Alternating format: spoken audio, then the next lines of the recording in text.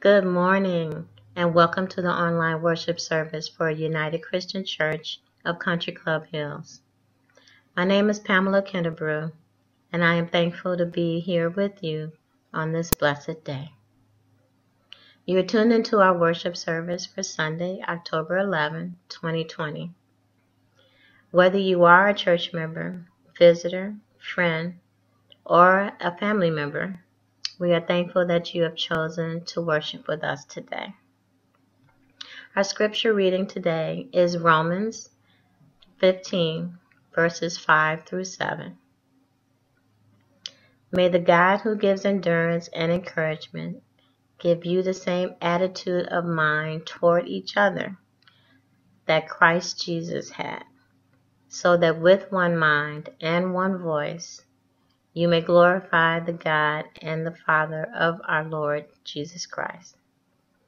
Accept one another, then, just as Christ accepted you, in order to bring praise to God. May the Lord add a blessing to the hearing and understanding of His word. Amen. Will you pray with me? Almighty God, thank you for bringing us in safety and health to this place of fellowship. We are thankful that we can surrender our lives to you in worship. As we gather, let us take a moment to remember all of those who could not be with us today. For those who are sick, we pray for their healing so that they may gather again to praise you. We invite your Holy Spirit to move among us and dwell within our hearts. Challenge us, comfort us, and support us as we work to honor you. Inspire us to learn more about your majestic ways and the beauty of your grace. We ask for all of this in your name and in the name of your most holy Son, Jesus Christ. Amen. And as we continue in our worship service, I wish that you have a wonderful day.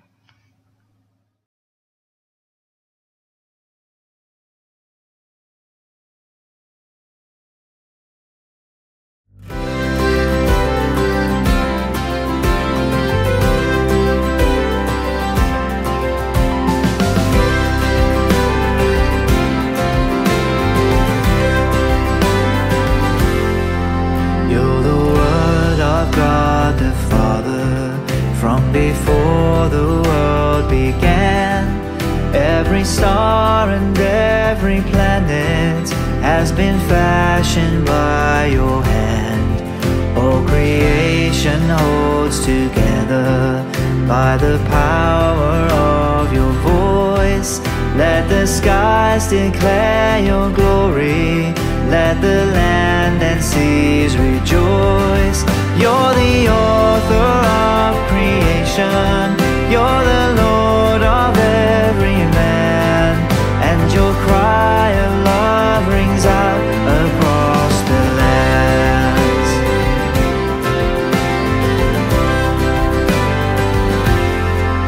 Yet you left the gaze of angels, came to seek and save the lost, and exchange the joy of heaven for the anguish of a cross. With a prayer you fed the hungry, with a word you stilled the sea. Yet how silently you suffered, that the guilty may go free. You're the author of creation, you're the Lord of every man, and your cry of love rings out across the lands.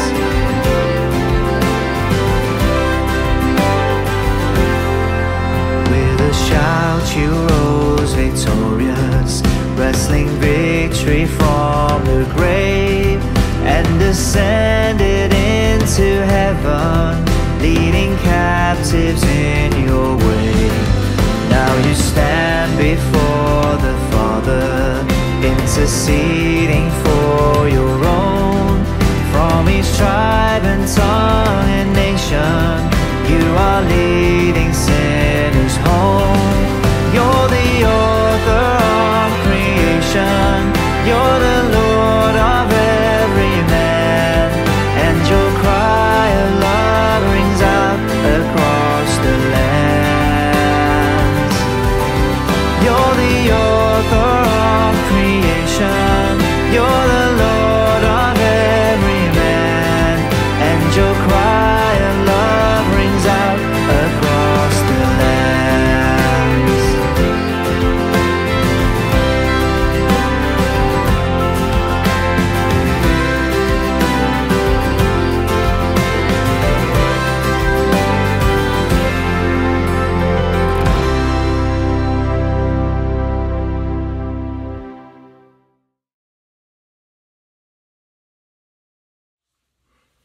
Good morning, family. Today is the day that the Lord has made, and we are rejoicing and we are glad in it. It is prayer time, church. We have so much going on in our state, in our nation, in our country, and around the world. Church, if there's ever a time that we need God, now is that time. We give God thanks and praise for a God who hears our prayers and answers our prayers. We give thanks and praise to a God who is our comforter, provider, and one who loves us unconditionally. Church, we lift up those who are sick. We lift up those who have lost loved ones. We lift up our children, educators, first responders. We lift up families, spouses, parents. We have so much on our plates, so much on our minds. We pray for those who are dealing with mental health issues, those who are struggling during this pandemic season. So let us come together and go to the throne of grace and mercy once again. So with every head bowed and every eye closed, let us join together in prayer. Good and most gracious God, we come saying thank you for this day. God, thank you for allowing us to see the sun rise on this day that you've made. God, thank you for roofs over our heads, clothes on our backs, daily bread on our table.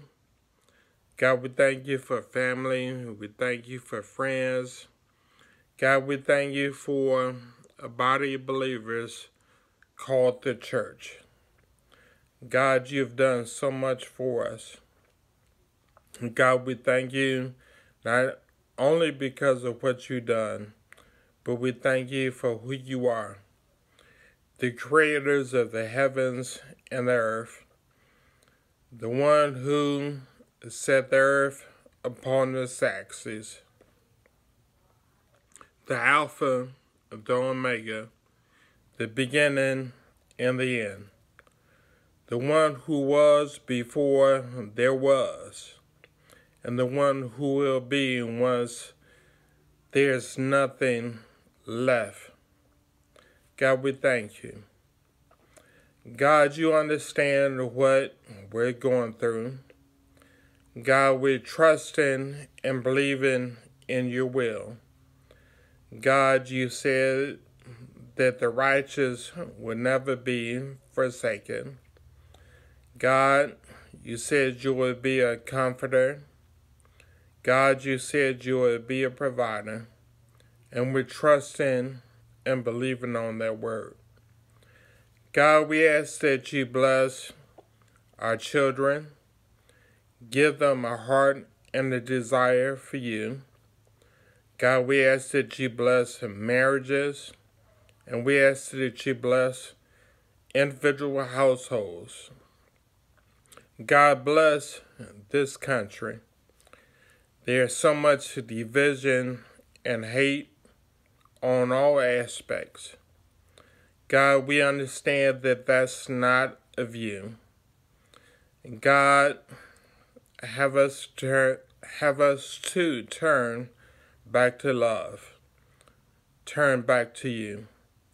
Forgive us of the errors of our ways. God, soften our hearts. Give us a mind for you. And God, have us to be ambassadors of yours here on earth. And God, have us to be an example to be set in this dark world. Have us to be the salt of the earth and the light of the world. God, have us not be the same way as we close out this day as we were when we started this day. God, use us. Use us for your will. Use us for your purpose. God bless those who are struggling financially. Bless those who are struggling physically. And bless those who are struggling mentally.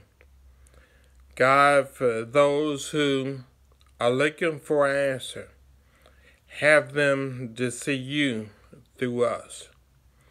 God bless the leadership of this nation. Bless world leadership. Have them to understand and follow your ways. God bless, the leadership of the church. Bless the leadership of United Christian Church. God, thank you for Reverend King. Give him a mind for you. Give him a heart for you. God, protect him, surround him through these difficult days. Bless his wife, bless his parents. God, we thank you for lay leadership here at United Christian. Continue to have them to serve as they've been serving over the last 10 years. God, we thank you. God, we lift up these prayers to you. And God, we're careful to give you all the glory, all the honor, and all the praise. God, we love you. We thank you. And we pray this prayer in your Son, our Savior's name, Jesus Christ. And we say together, amen. Family, God loves you. And so do I.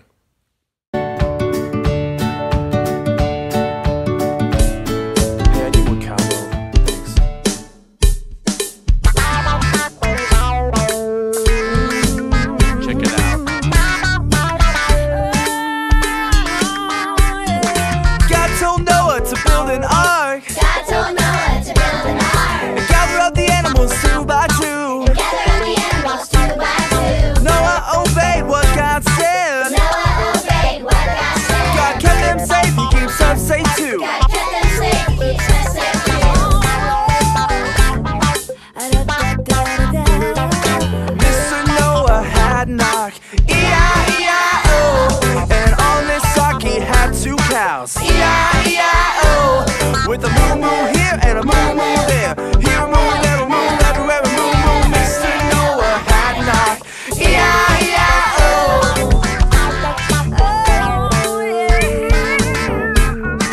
Mr. Noah had a knock, E-I-E-I-O. And on his ark he had 2 pigs, E-I-E-I-O. With an oink oink here and an oink oink there, here an oink, there an oink, everywhere an oink oink. Mr. Noah had a knock. Look at that pig go. Mr. Noah had an ark, E-I-E-I-O. And on his ark he had 2 ducks, E-I-E-I-O. With a quack quack here and a quack quack there, here a quack, there a quack, everywhere a quack quack. Mr. Noah had an ark, E-I-E-I-O.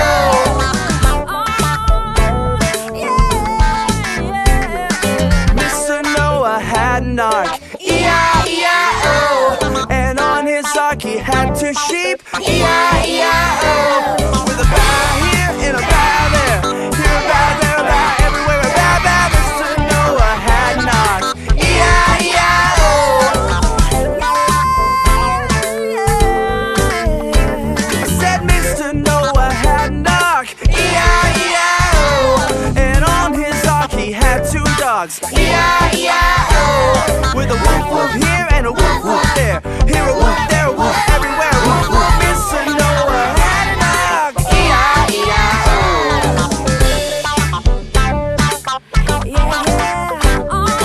God told Noah to build an ark. Gather up the animals 2 by 2. Noah obeyed what God said. God kept them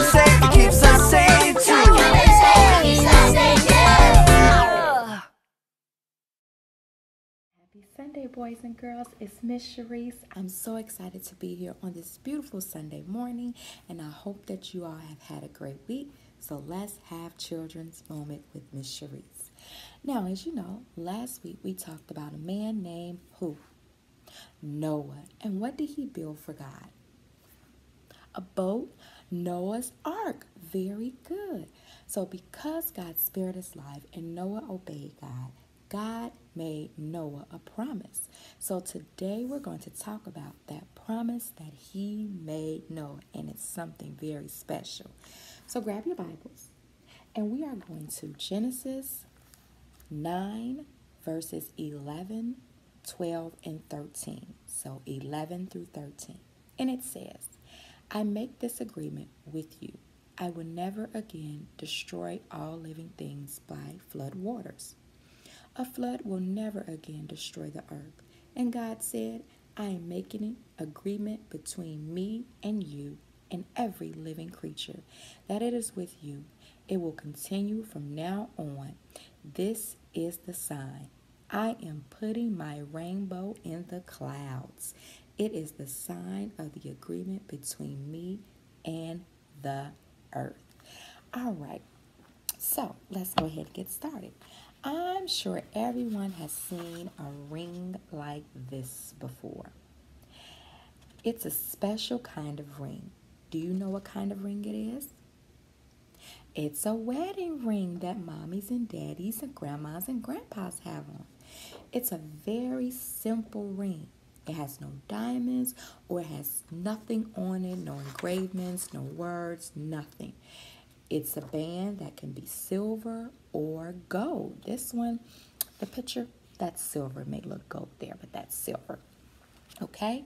But it is a very, very special because it is a reminder of a promise that is made between a husband and a wife, a man and a woman. Okay? They make a promise that they will love and stand by faith beside one another. And it says they will do it for better, for worse, for richer, for poor, okay, for sickness and in health. That's what this promise is saying, boys and girls. Each person that's married, they wear a wedding band as a reminder of a promise that they made to one another.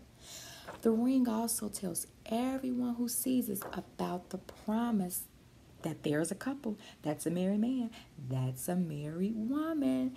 So we all sometimes make promises, don't we?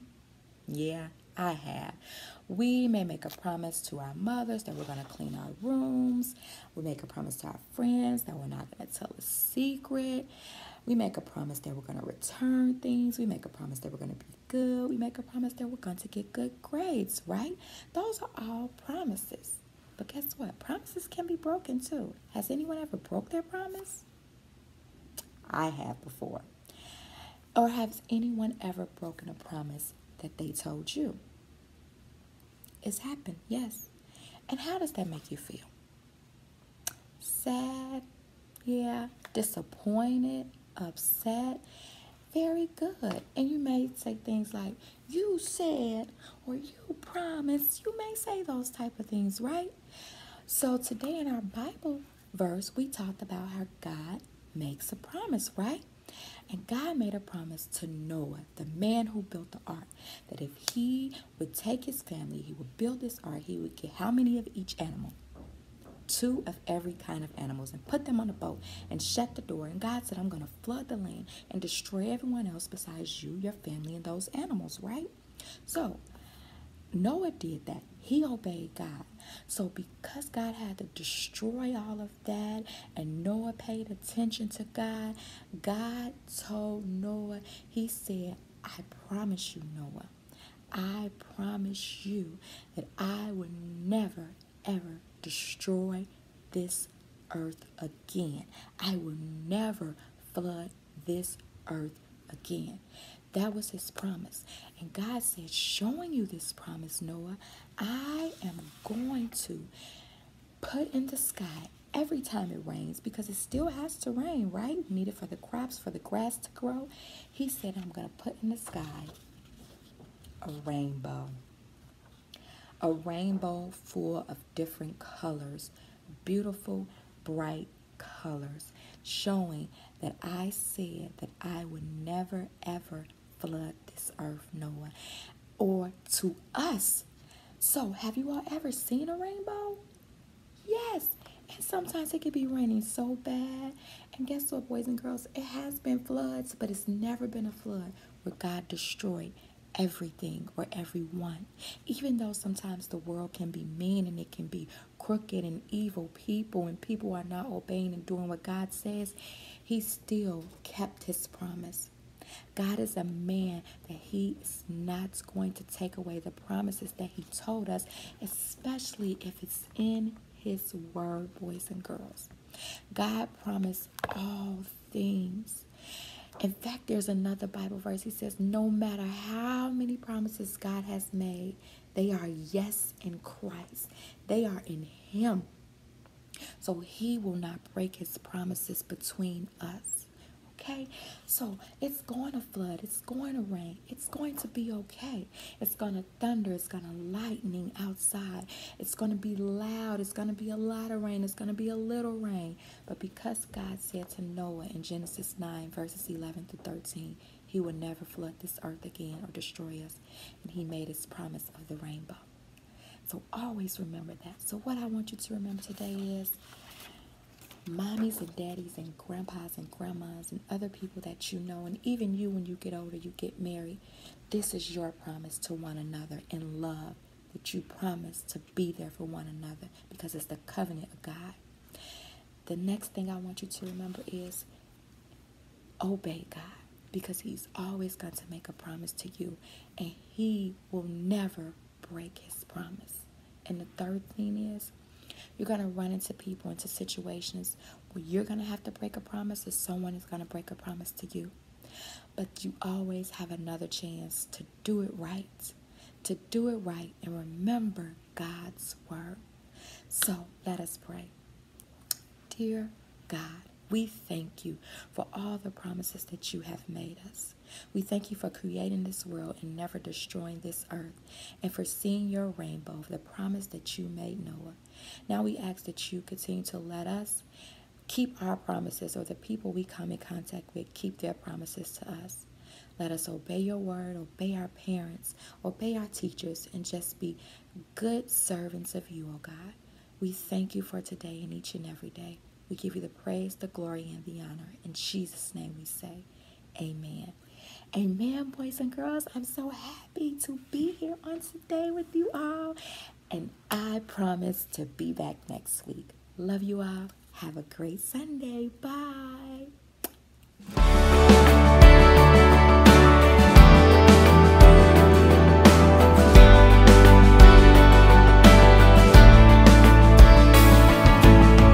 Over the mountains and the sea, Your river runs with love for me.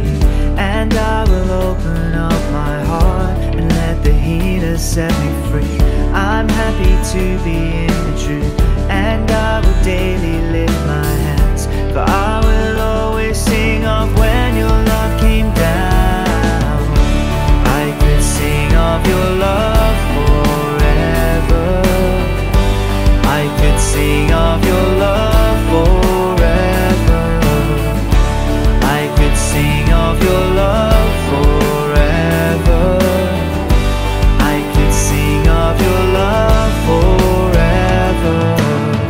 Over the mountains and the sea, Your river runs with love for me. And I will open up my heart and let the healer set me free. I'm happy to be in the truth, and I will daily lift my hands, for I will always sing of when Your love came down. I could sing of Your love forever. I could sing of Your love forever. I could sing of Your love forever. I could sing of Your love forever. Oh, I feel like dancing. It's foolishness, I know. when the world has seen the light. They will dance with joy like we're dancing now. I could sing of your love forever. I could sing of your love forever. I could sing of your love forever. I could sing of your love forever. I could sing of your love forever. I could sing of your love forever. I could sing of your love forever. I could sing of your love forever.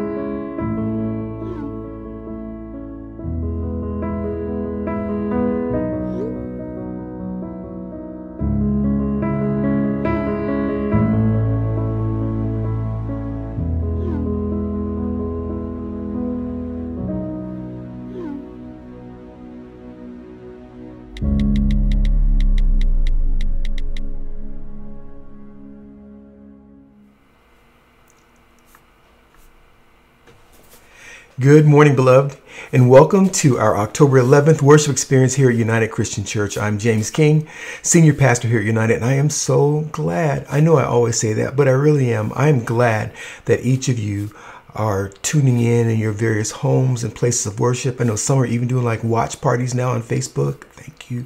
That is so cool. And I just want to tell you that for those who really just give a lot of accolades and thanks for the worship service, the way our worship service is put together, I just want you to know that it is not me by myself. There is a team of people who actually work on compiling videos, and so I just want to take our hats off to our worship leader, Brother Kevin Benford, and to all the folks that are out there just putting these things together. You do a great job. To our elders, folks who are sharing communion videos, thank you so much. They're really the ones that actually pull this worship service together. So without further ado, I want to dive right into today's sermon, and this is now our fourth part in our four-part series entitled, I Want to Believe, but ... And this is a series that deals with some of the four main reasons that people often give for struggling with believing in God. I believe that when we look at these issues that folks struggle with, that they're not really struggling or rejecting the true biblical nature of God, but what they're rejecting are the distortions of who they think God should be. And so let's do a quick recap. On our first week, we studied and talked about the on-demand God. This is the God that gives you everything that you want. And what we discovered is that God doesn't exist. The second thing that we learned was we looked at the Debbie Downer God. This is the God who doesn't want you to enjoy your life or have fun because all he wants you to do is be miserable and obey a whole bunch of rules. We discovered that God wants you to live free, and that Jesus even boils down the entire book of the Bible into two basic sentences. Or I guess one basic sentence with two components to them. The first is love God with all of your heart and love people like you'd want yourself to be loved. That's it.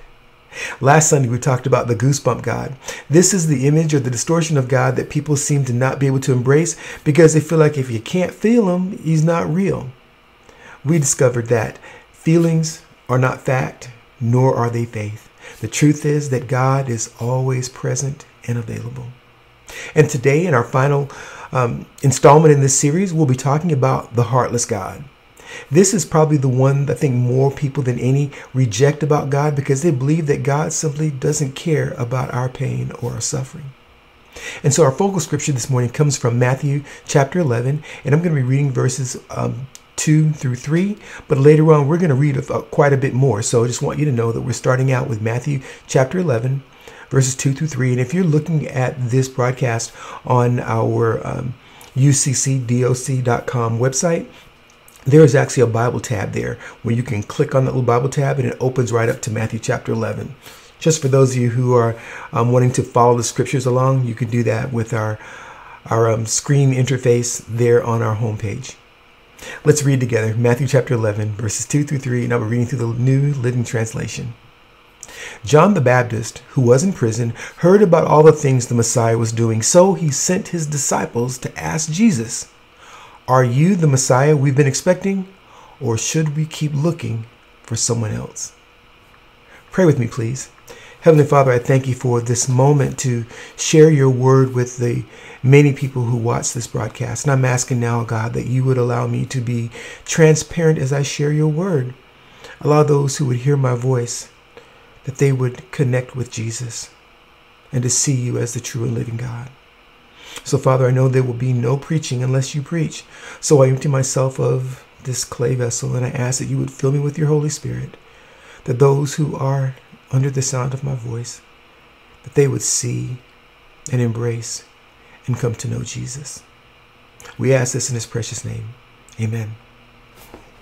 As I'm preparing this message, I came across a lot of little things. And one of the things I came across was an old hashtag that was trending a few years ago. And it was called 4-word horror stories. And what I mean is that, 4 words that if you put them all together and they made sense, that these would be like your personal nightmare. And so I've got like 7 of them I want to share with you. Here's my first 4-word horror story that I found. The spider got away. Some of you right now saying, yep, that's my horror story. Here's another one for some of those who are coffee fans. We're out of coffee. Or how about this one? Internal Revenue Service calling. A few months ago, we all could relate to this one. No more toilet paper. I know you're laughing, right? How about this next one? In the middle of the night, this is your 4-word horror story. Did you hear something? And now I've got 2 more left. I know, don't, just stay with me. The last 2, the internet is down. Yeah, that one had created quite a panic in my house a little while ago. And then the last one, honey, remember that spider? I know these are kind of goofy, and what can you expect from Twitter? Most of the time folks are just putting stuff out there, and to be completely honest, they're not being very honest most of the time, and they don't really dive deeply into how they might really be suffering when we consider what would be a real horror story. But my goal today is really to tackle probably the number one reason people are struggling with believing in God. And I believe there's a good chance that some of you even struggle with these tensions, even with yourself or someone that you know, about whether or not God really is heartless. See, it boils down to this when we think about whether or not God is heartless. People will say, how can you believe in a God who would allow that to happen? Or to put it another way, some folks might say, why does God allow bad things to happen to good people? So if you ever had a serious conversation with family or friends about your belief in God or your faith, I'm almost certain that this question or struggle is inevitable to come up. Over time, we've really discovered that there is no real good resolution to this conversation, leaving some people in the position that they want to believe God, but ... God must be heartless. For many of us, this may be a place where we engage in an intellectual exercise. We're just saying, well, I'll just ignore that God may seem distant at time, and it just becomes an intellectual exercise for you, where it feels like there's a logical fallacy, that if God could be all powerful and all loving, yet slavery happened, how can that be? If God could be all powerful and all loving, how did the Holocaust happen? So with this deep internal struggle, it is my desire that some of you might move to another place. Because I know even now, some folks struggle with some of the glad songs that we sing in church because it seems to go against what your experience is. Like even now in 2020, we see that Black men and women and children are being killed right before our eyes on TV with very little accountability.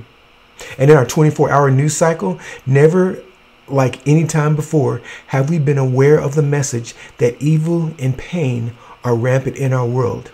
And because we see this constantly, it fuels the mindset that either God is all loving and God is all powerful, but he can't be both.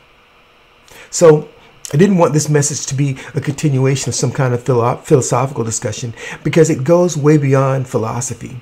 For most of us, this struggle is personal. It's personal for you and it's personal for me. And I know that if I ask some of you right now from our own United family, if you could tweet out your own forward horror story for a time in your life when God seemed heartless to you, I know that you wouldn't tweet something like, "The spider got away." You would probably tweet something like, "Molested by my uncle." "My meds aren't helping." 3 tours, rampant PTSD. School is a nightmare. Prayed, chemo didn't work. I hate being alone. The doctors have given up. When we put this message in the context of the reality of our lives, it ceases to be hypothetical or philosophical, and it becomes very real. So in the realness, and I think even the sacredness of even this discussion, I want to make 2 promises to you. The first is this: I promise that I am not going to be able to answer all of your questions. And my second promise is that I promise that I will point you to some handles that may help you to hold on to God's unchanging hand in moments when it seems like God is most heartless. I hope also to comfort some of you who are hurting personally and to provide you with some measure of clarity so that you who are struggling with this intellectually might be able to say, I get it. Because the truth is, if God is heartless, then nothing in your life is going to change. But if there is something more to God, then today there is a very real chance that today you can have the opportunity to rethink not just who God is, but who you are in relationship to that God. And this potentially has the ability to change everything for you. So let's dive into the message. And as we do so, we're going to take a look at the life of John the Baptist. Now, as far as New Testament biblical figures go, John is a big deal. He appears in all 4 Gospels. And in my study, I learned something about John that I never saw before. And I'm going to take you there so that we might have some context. But look, before we get there, I want to talk about who John is. And I want to give you what I call the free stuff. This is the background or the context to the story. First of all, John was a distant cousin of Jesus. So John's mom, Elizabeth, was a cousin to Jesus' mom, Mary. And if you want to look that up yourself, it's in Luke chapter 1, verse 36. Before he was conceived, his purpose was defined by God. That's in Luke chapter 1, verses 11 through 17. And then from the womb, John was able to recognize Jesus who was in his mother's womb, recognizing Jesus as the Messiah. You'll see that in Luke chapter 1, verse 41. And then finally, one of the last little bullet points I'll give you about John is that John would point the way to the Messiah in life. That's in Luke chapter 3, verses 15 through 16. You see, John's ministry as an adult was a little bit weird. In fact, John was quite a character. He was described as one who had a tunic made out of hair, and that he wore a leather belt around his waist, that he ate locusts and wild honey, that he came out preaching a message of repentance and also mentioning that there was someone who was coming who would take away the sins of the world. And John had a massive following of people. They would meet him down at the Jordan River where he would baptize them in repentance of their sins and in preparation of Jesus, who was coming to baptize them with the Holy Spirit. Now, Jesus came to be baptized by John reluctantly because John felt like, I shouldn't be baptizing you. You should be baptizing me. But when John finally realized that he's got to baptize Jesus because Jesus insisted, he baptizes him, and John and others who might have been around, they see the Holy Spirit appear like a dove and then descend over Jesus. And then they hear a voice from heaven speak out loud. You can find it in Luke chapter 3, verse 22, in the last part of that, where it says, "You are my dearly beloved Son, and you bring me great joy." John declares, "Look, this is the Lamb of God who takes away the sin of the world. He is the one I've been talking about." John believes that Jesus is the one who would die for the world's sins, reconciling humankind back to God. This moment is the pinnacle of John's ministry and his life. So, after the baptism, John goes back to the wilderness. He continues to preach that Jesus is the Messiah, pointing everyone to follow him. And Jesus, he goes on to continue his ministry. And then John gets in trouble. You see, the king of the land at that time, his name was Herod. And Herod decided he was going to marry his brother's ex-wife, which violated Old Testament law. John knew this. And John made it known that the king was in violation or in sin. If John probably had a Twitter account, he'd be putting them on blast. That's what they'd call it, putting them on blast. But John, as he's declaring their marriage sin, the king, King Herod, and his queen, they didn't like that, and they really wanted to kill him. But they couldn't do that because John had a huge following. And if they did it, there would be mass rioting. They didn't want to do all that and go through those changes. So they put him in jail for now. And so we pick up John's story in Matthew chapter 11. And we find John in prison with his own 4-word horror story. Hashtag jailed, might die here. And so we pick up his story here in Matthew chapter 11, verses 2 through 6. John the Baptist, who was in prison, heard all about the things the Messiah was doing. So he sent his disciples to ask Jesus, "Are you the Messiah we've been expecting? Or should we keep looking for someone else?" Jesus spoke to John's disciples and told them, "Go back and tell John what you have seen and heard, that the blind see, the lame walk, and those with leprosy are cured, the deaf hear, and the dead are raised to life. And the good news is being proclaimed to the poor." And he added, "God bless those who do not fall away because of me." Right after Jesus says this to John's disciples, he begins to speak to the crowd about John the Baptist. And we're going to go there in a moment because that's that moment where I had this aha that I'd never seen before. But John, now he's spent his whole life, remember, his whole life pointing his way and preparing the path for Jesus, declaring that Jesus would be the Lamb of God who would take away the sins of the earth. John now goes to jail. He sends a message to Jesus. Are you the Messiah that we've been expecting? Or should we keep looking for someone else? In this moment, what John is doing is that he's doubting. John is actually now, at this moment, he's questioning the validity and maybe even the relationship that he had with Jesus. This message is asking straight up, are you the one? Because I've spent my whole life preparing the way for you. All that John had seen, all that John had experienced, John doubts. We don't know how long he might have been in jail before he sent that message to Jesus that basically says, Jesus, are you indifferent to my circumstance, or are you just incapable of doing something about it? That's really what his message is saying. Your boy is in jail. To John, all of this doesn't add up. And he's facing these same tensions that you and I face when it comes to this question, is God heartless? Because God seems either indifferent to my situation or incapable of doing something about it. I get where John is coming from. You see, he's Jesus' cousin. They grew up together. They were probably boys just kicking it and hanging out. And then their ministries took them in different paths, but they were still close. I would imagine that John, being arrested, probably said to himself, I ain't going to be here long. You don't know who my cousin is. He's fitting to get up in this thing. We could imagine this happening, or I could imagine it. See, he could probably say to the arresting officers, now y'all done it. Y'all messed up. When my boy Jesus hears about this, he's the one who can heal the sick, raise the dead. He's the one that opens blind eyes, turns water into wine. When Jesus hears about y'all putting me in jail, when he rolls up, he going to come with about maybe 10, 15, 25 angels. They're going to be big. Y'all can't stop them. They're probably going to drop every single one of y'all. All the locks on the prisons are going to just fall off. Everyone's going to get a get out of jail free pass. And then Jesus, he's going to come up to me and say, John, he's going to hug me, probably throw a cape over my shoulders like James Brown and Maceo, bam. And then he's going to say, when he's walking out, I might see Herod and just like dab on Herod, give Jesus a fist bump, and he's going to be out the door. I think John was thinking all that he wouldn't be in jail long.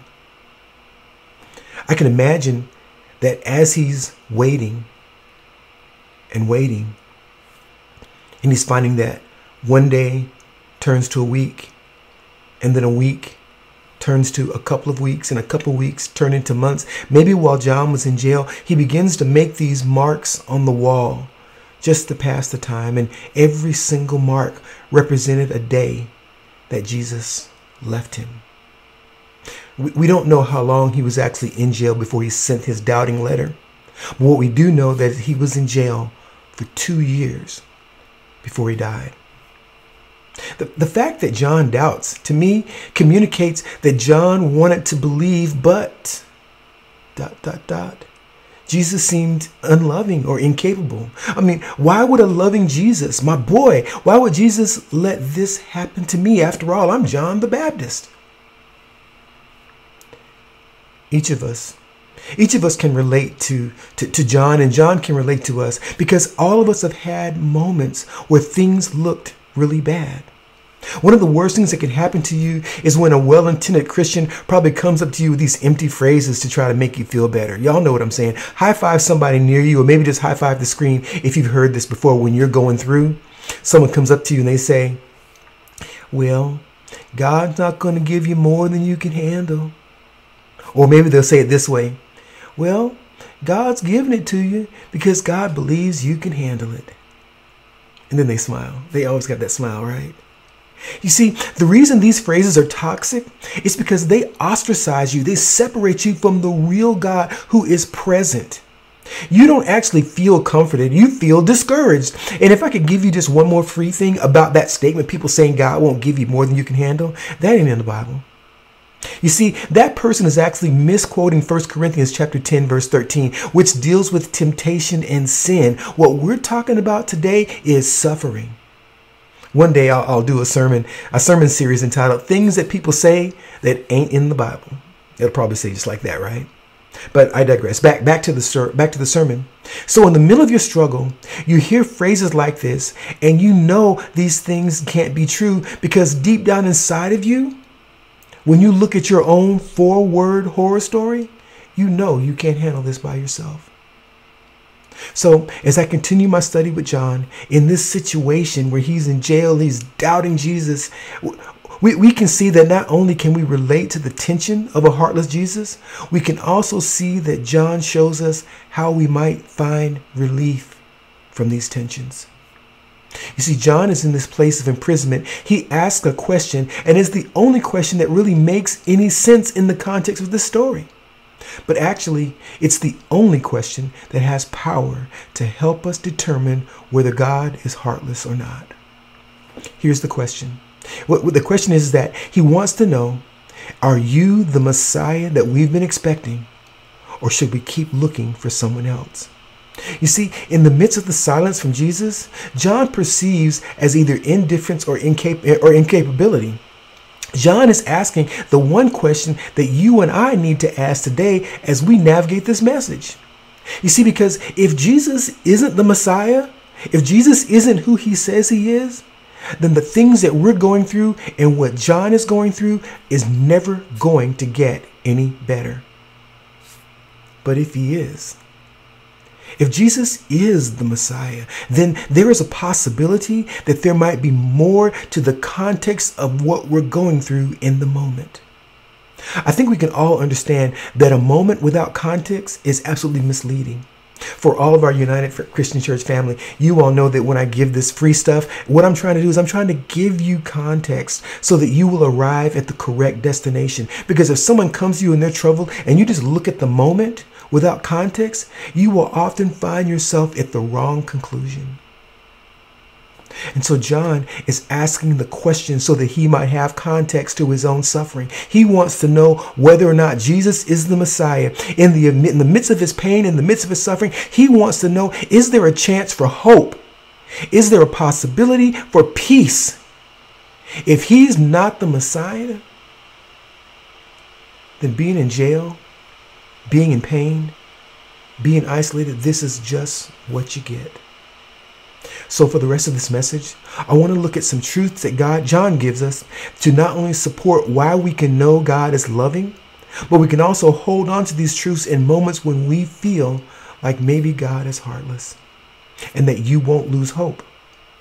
And these truths are not only holding true for you, For if they're under the banner of Jesus, you will be able to hold fast, knowing who Jesus really is. So here's my first point. I only have two this morning, just my first point.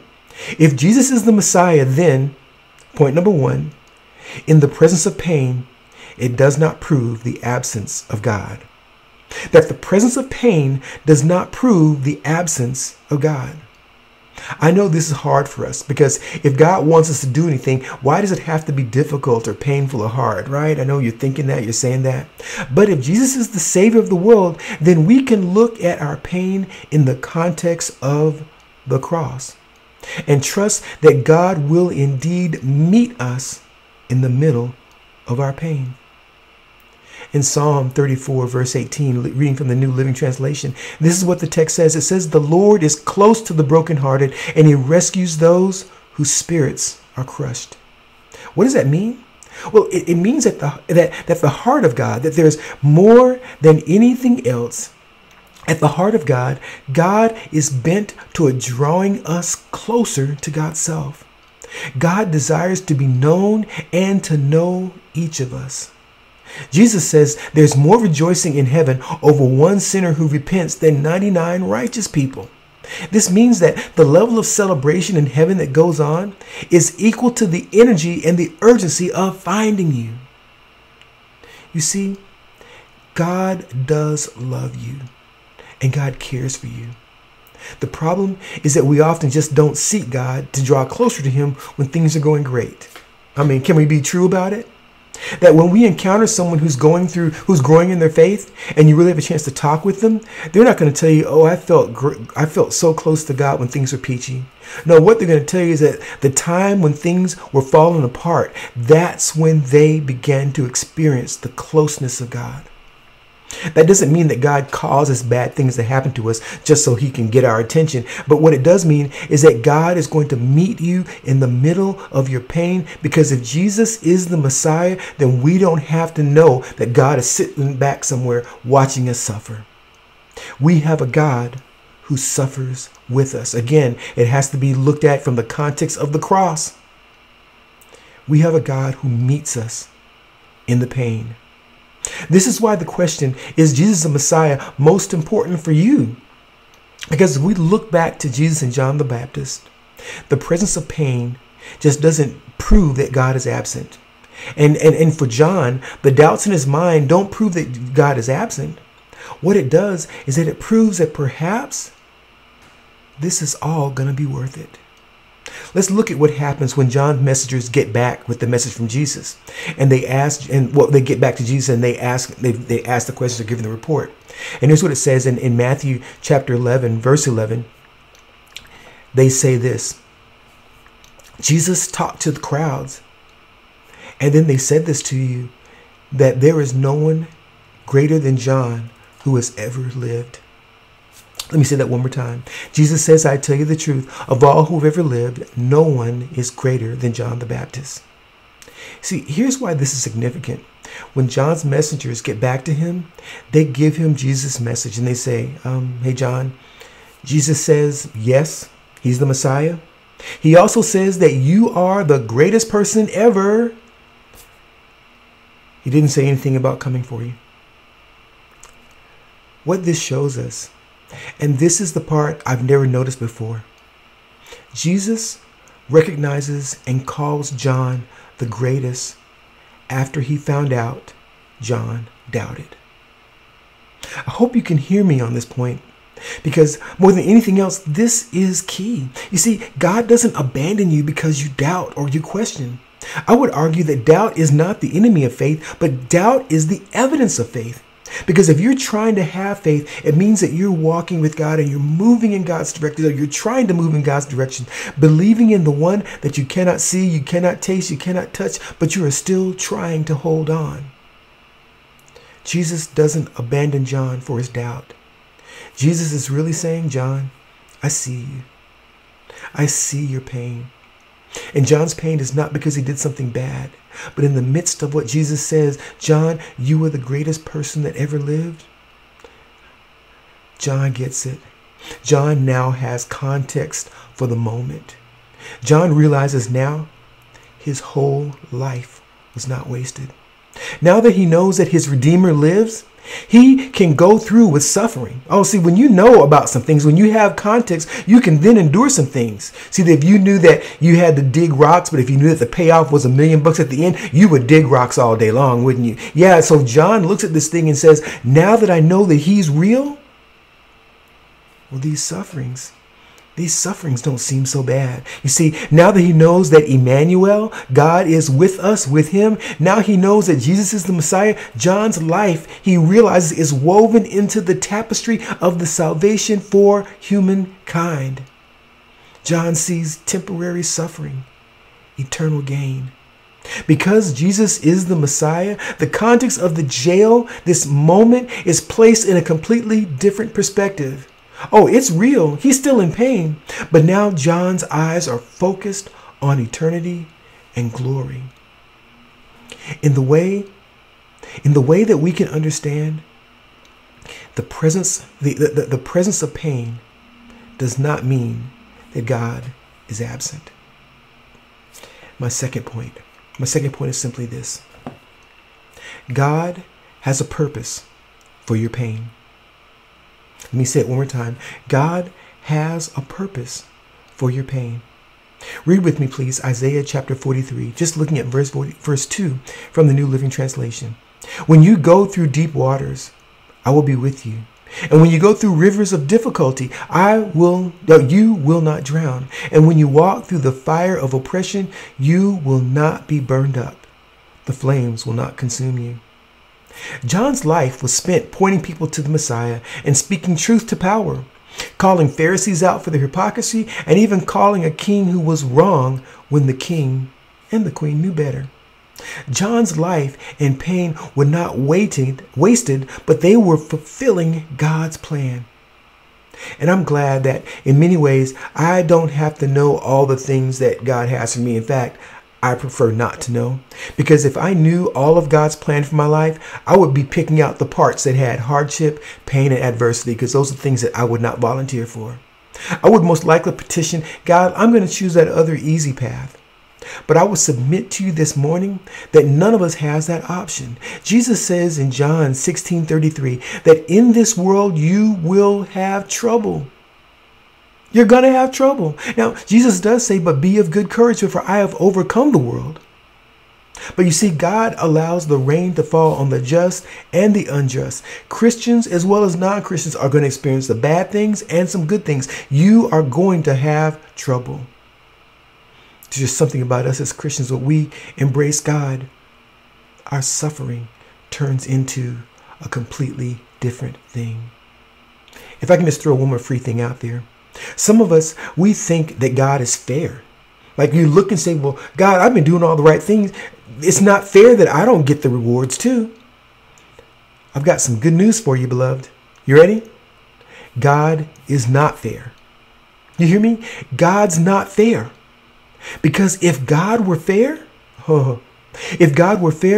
then we would never know God's grace or mercy. We wouldn't, in turn, we'd receive our just reward and punishment for our disobedience and unfaithfulness. We would get justice. That's why I'm glad that God is not fair. What God is, beloved, God is just. God is looking for you. He's looking to be close to you. God is looking to do a work in your life even when things aren't going right and the rain is not the good rain falling on you. In Romans chapter 8, verse 28, it's a very familiar passage for many people, but it says that God is able to work all things together for good for those who love him. You see, when we're in relationship with Jesus Christ, when we're in a relationship and we're walking by faith, our life and the moments in our life, they become transformative because God is at work in your joy and your pain. I got to tell you a story about my mom, bless her heart. I think she's probably watching this morning. So Mom, you witnessed to your boy. Some years ago, my mother had, or has been battling congestive heart failure for a long time. And it got to the point where she needed to have a heart valve replacement. And she was assigned a doctor, and I'm not going to say his name, but he's a cardiologist, a respected cardiologist in the hometown where Mom lives.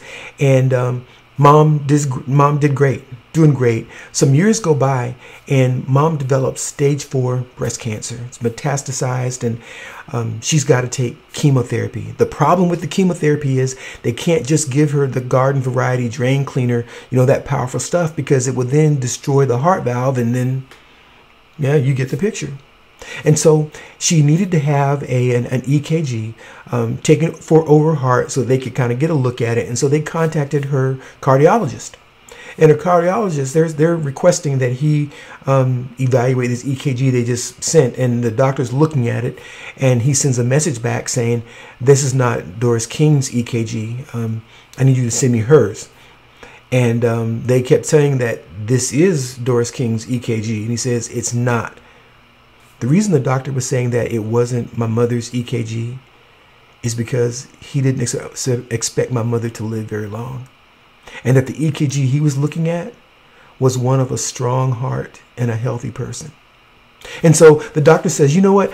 Don't worry. I'm going to come over to the hospital myself, and I'll administer the EKG because I'm going to see if this is Doris King with my own eyes." And when he gets to my mother's room, he's shocked. And rather than taking immediately the EKG, he says to my mother, "Mrs. King, you have always told me that your faith in God would bring your healing. And I have been a Hindu for all of my life, and I have never seen faith like yours. And I want to know more about the God who has healed you." And there in my mother's hospital room, she shares the good news of Jesus Christ with her cardiologist, and he becomes a follower of Christ. Now, surely, if Mom could have known in advance time that Mrs. King, in order for someone to come to Christ, you're going to have a heart valve replacement and cancer, she probably would have said, "I think not." But because she knew Jesus and allowed Jesus to work through her in whatever condition she's in, someone's name is written on the book of life. We have a member of our church, I'm not going to say her name because y'all don't know her, but she's a delightful lady, and she also is a cancer survivor. You would think that someone who has been through a thing would probably want to go somewhere and just sit down.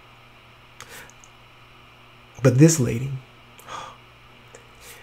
she all by herself adds numbers to our Wednesday night Bible study, which I invite you to come to. She adds numbers to it by telling everybody about what encouragement she receives, first of all, from studying the Word of God, the comfort she receives from the friends that she has at her church, and then she even says that our pastor, he actually can teach a little bit. But this lady, all by herself, having gone through a thing, rather than saying, "Poor me," it feels almost like she says, "Why not me? Am I any better than anybody else?" And so she chooses to allow God's purpose for others to come to know Christ through her suffering and even now victory. And so, beloved, I bring this message to a close. And I want to encourage you that if you are struggling with whether or not God has a hard heart, I just want you to know that the heart of God is seeking you, desires a connection and to be close with you. And that connection comes through a relationship with Jesus Christ. Beloved, let me just pray with you, please. Heavenly Father, I thank you for those who have heard this message today. And I would ask, Father, if there is someone who desires to know Jesus even in the midst of their suffering, I pray even now, right now, Father, that you would just break in on their lives. And they would gain a sense of knowing that you see them. And I pray, oh God, that you would show them how you are working out something amazing and good, even in the tough times of their lives. I pray that they would know Jesus. And so, Jesus, for those who are listening who need you, I ask that you would simply come into their hearts, wipe away their past and even the pain, and begin a new story. Allow them to realize that they are now a son and a daughter of God, and that today they are a new creation. Thank you for hearing this prayer. I ask it in Jesus' name. Amen. Friends, if you prayed that prayer with me for the very first time, and you would like to know more about how you can grow in your walk with Jesus, just send me a text, and just under your text message, just type text, "I'm in," and send that to 708-616-1101. I'm going to respond to you personally, and I want to get you on the road to understanding how you can grow in your faith. And so this ends this series that I want to believe but, and I'm hoping that you have found yourself in a new place of your belief and trusting in our Lord Jesus. Beloved, this has been the Word of God for the people of God. God bless you.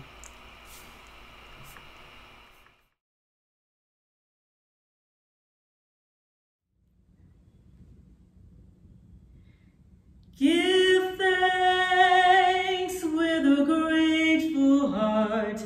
Give thanks to the Holy One. Give thanks because He's given Jesus Christ, His Son.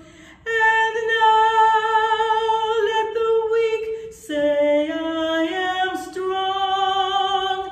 Let the poor say, I am rich, because of what the Lord has done for us. Give Him thanks.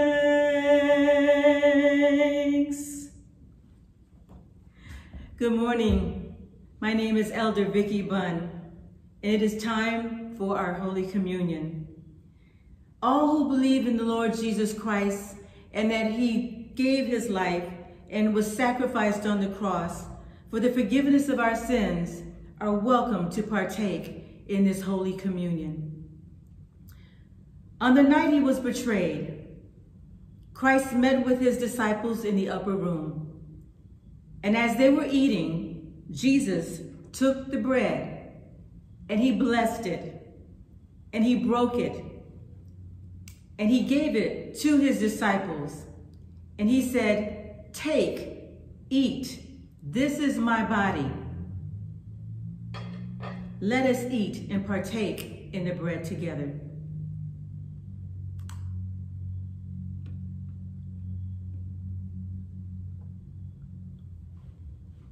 Then Jesus took the cup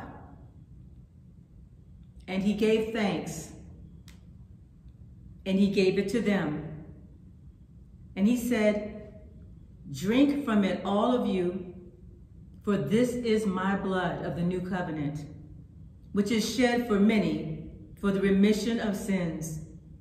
But I say to you that I will not drink of the fruit of the vine from now on until that day when I drink it new with you in my Father's kingdom." Let us drink of the cup together.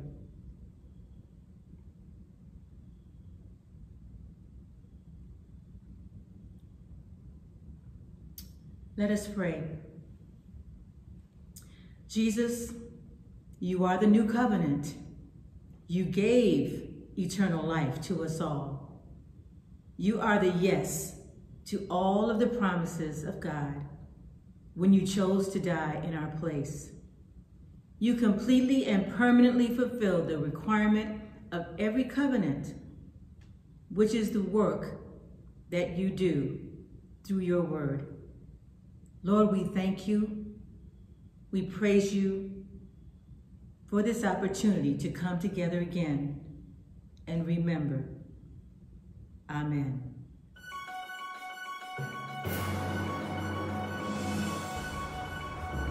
Hi United, I'm Cinnamon Poole and you're watching UCC TV.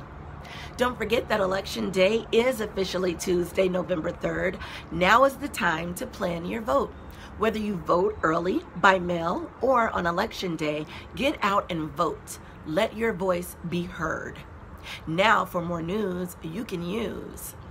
Please join us for Bible study this Wednesday, October 14th, from 6 o'clock until 7:30 p.m. via Zoom. Be sure to look for your emailed invitation and join us this Wednesday. There will be a virtual regional assembly on Saturday, October 17th, from 10 o'clock a.m. until 12 noon. You must pre-register online at cciwdisciples.org to receive information on accessing the assembly. There will also be a virtual board meeting on Saturday, October 17th at 1 o'clock p.m. Please be sure to check your email for the link. Today, immediately following service at 11:45 a.m., we will have a virtual social gathering. Be sure to check your email or text messages for the link. See you all soon. Last and definitely not least, please don't forget how important it is to give. You can give through our two convenient mobile giving apps, GivePlus or Givelify. You can give through our website at www.uccdoc.com, or you can mail your offering to United Christian Church at 4351 West 180th Street, Country Club Hills, Illinois 60478. Continue to stay safe and God bless you all. This is Cinnamon Pool signing off for UCC TV.